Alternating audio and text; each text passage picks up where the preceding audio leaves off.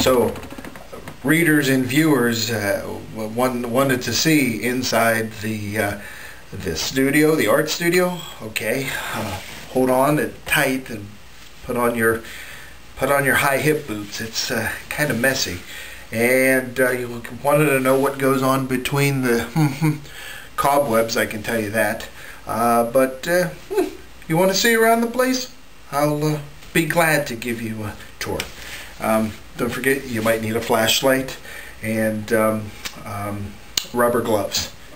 Or a rubber chicken, that's funnier. Hold on.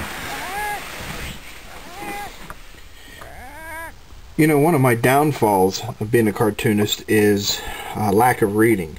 So the older I get, the more I'm starting to read. I mean, because when I was a kid, all I usually read were comic books, and, well, when I get the newspapers nowadays, it's pretty much the same thing. I go right for the funnies because they're about the best type of, well, news.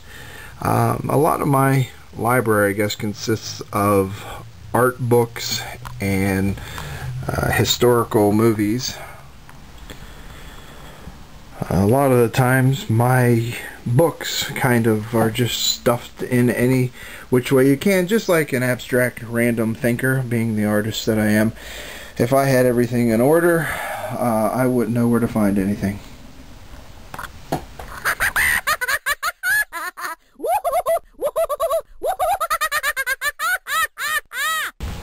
You know, I didn't have any real formal training to become a mascot. It was basically, you know, they pulled us over and said, look, you know all those crazy antics you used to do back in high school and you got in trouble for it? Well, we want to pay you for it now. That's kind of the same idea with cartooning, but one of the best words of wisdom I ever got from a fellow cartoonist and mascot, Bill Betwee. He said, if you think you shouldn't do it, do it. And that's a great thing to keep in mind when you're cartooning and writing. It works.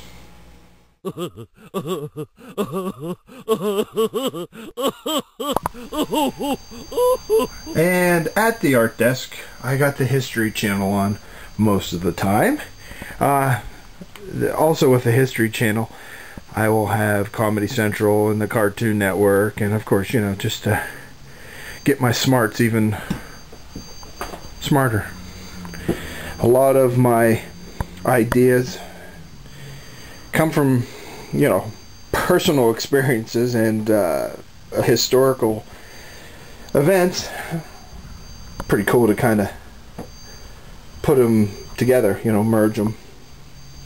Like I remember this particular one here from whenever I was in grade school, and the science teacher talked about the only man-made object you can see from outer space is the Great Wall of China. So I thought I'd make that into a funny. A lot of the ones that I have out on the table here need to be redone because I'm just not happy with something of it, and I want to get back, and I have notes all over the place to redo some of these things.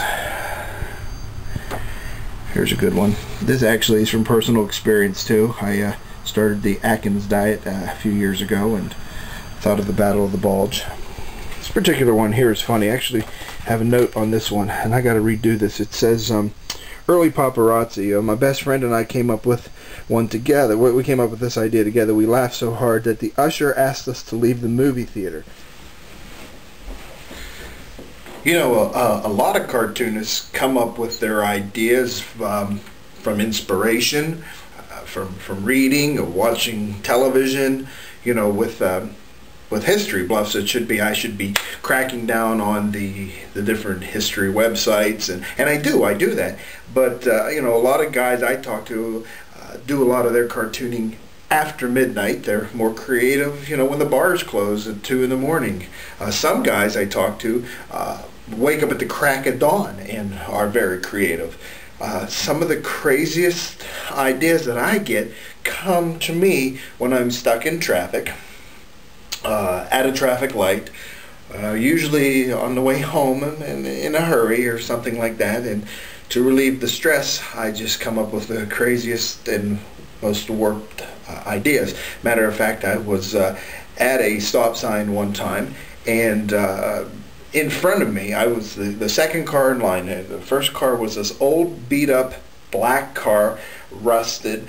The fender was actually being held on by duct tape. There was rope and string, and I looked into the back seat, and I saw the driver in the back of his hair was standing all out like Yahoo Serious and Animal from the Muppets, and he had his one arm out the side of the window, and he had tattoos all up and down, and he had a bumper sticker that was so pretty and written in old English Gothic text, almost like calligraphy.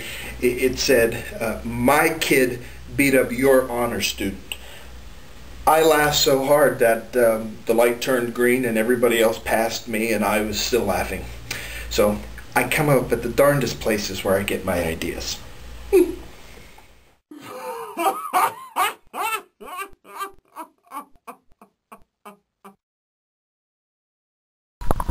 Yeah, I do happen to have a lot of magazines laying around just to come up with the ideas. But some of the best ever thought out stuff, actually, I would get from right here, the Yellow Pages. Just randomly go through here and pick out something, and boop, okay, something about content.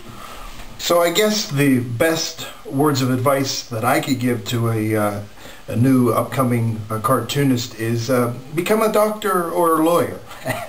No, it's read everything, write as much as you can, and draw as much as you can, and play as much as you can, and have fun, and, you know, doodle and dabble and play instruments and listen to music and dance and play sports and just have a good time, and the energy and imagination will be wonderful.